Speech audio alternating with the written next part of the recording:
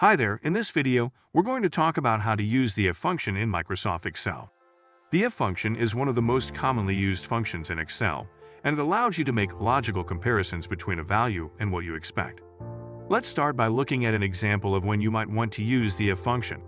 In this example, we have a worksheet with some fruits. Let's say we want to calculate the number of fruits from yesterday and compare it with today's. To use the if function, we first need to select an empty cell where we want to enter the formula.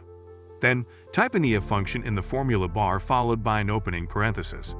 The if function requires three arguments: the logical test, the value if true, and the value if false. Let's start by typing in the logical test.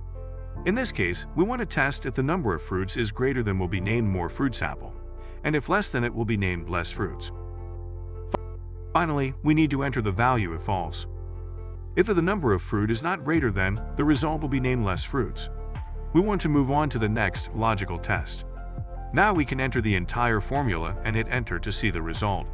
And there you have it. The formula returns the number of fruits as more apple or less apple. Now that's how it is done.